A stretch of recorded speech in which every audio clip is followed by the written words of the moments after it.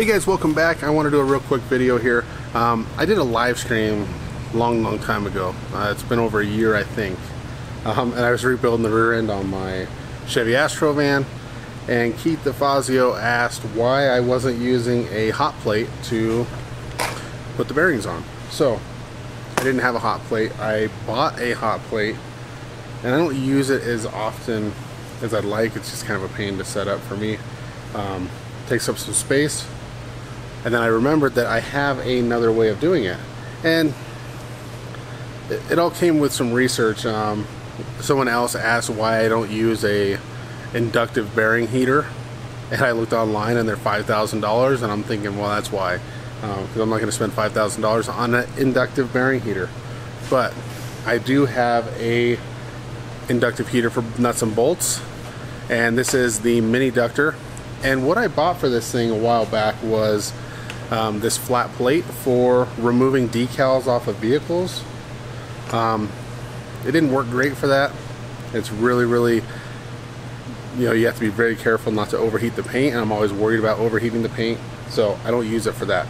But it does work good for bearings. And there's a few things we have to watch out for when doing this. You don't want to overheat the bearing, you don't want to distemper it, mess with the metallurgy of the bearing at all. I think that happens, you know, probably 250 degrees and up, maybe a lot higher than that.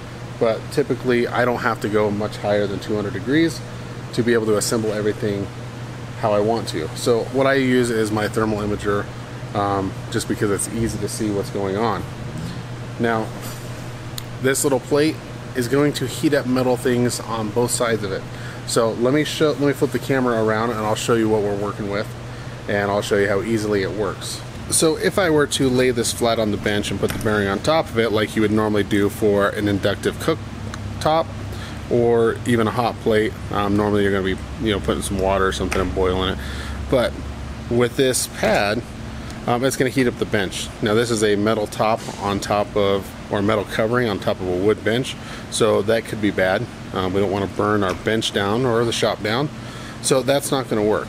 But if I just flip this over and lay this on top of it, I can easily heat that up. Now I'll grab the thermal imager and just to show you guys what's going on. So sometimes it's a little hard to see the temperature of reflective surfaces. The shiny metal, you know, messes with it a bit, but you know, we're at a range of 78 to 100 degrees. Now this is not 100 degrees right now. As you can see, my hand is 95, but the spot that it's saying is 100 degrees is just reflection off the bearing messing with the image. If I throw the miniductor over that, now I should be far enough away from the bench that I'm not going to superheat the bench. And you can see that it's still fairly cold. I covered up that reflective surface and we're at 90 degrees. So let me go ahead and pull the trigger on it. Now in the manual it says the miniductor shouldn't be run for more than like 15 or 20 seconds at a time. This will require a little more time than that. So if it, you know, shuts off or anything, you might have to recycle it, but I've never had an issue with it shutting down on me or overheating. So I'm now pulling the trigger and we are going to see that to start heating up.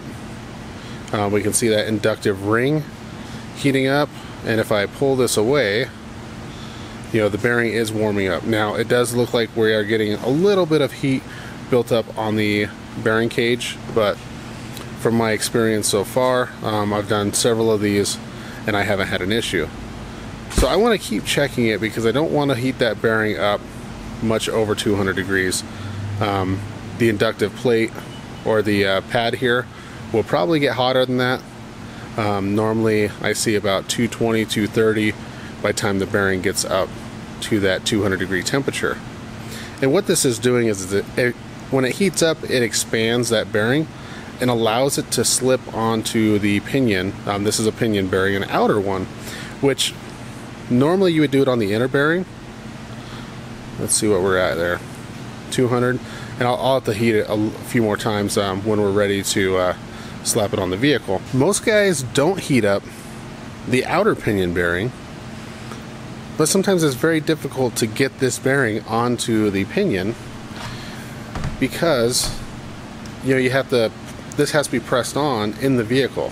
So you're like trying to beat it on there or sometimes you have enough thread to get the yoke started, or you can stack some washers and try to force it together. But if we preheat this bearing, I can put this pinion into this rear differential housing and then heat this up and quickly grab it with a rag or a leather glove and slap it on there, and it'll go most of the way onto this pinion, and then I can run it the rest of the way with the pinion nut. But that's going to save me a bunch of headache and a bunch of hassle by doing that one. I put this big bearing on the same way. Heated it up about 200 degrees. It dropped right on. I had some cones already ready to tap on the inner part of the race and smack that in. Make sure it's fully seated, but it went all the way to the bottom, no issues at all. So I'm going to heat that up. We're going to slap it in the vehicle and call it good to go. Okay, so this bearing is hot.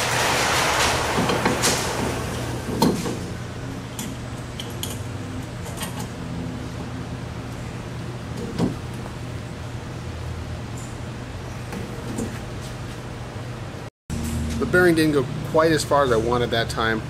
You know, trying to make sure I was in the camera. I had a slight delay, so I may knock it back out of there and get it on. But it did go on far enough that I could get the pinion flange on, get the nut started, and not have to ride that struggle. But it'll be easy for me to knock the pinion back out. I'll heat it up a little bit more and slap it together. I got it to about 200 degrees, but by the time I grabbed it with the rag, I need to get a leather glove on, so it's a little faster. Got it put together, it cooled down, and as soon as it touches that pinion, it cools down very quickly and shrinks onto it.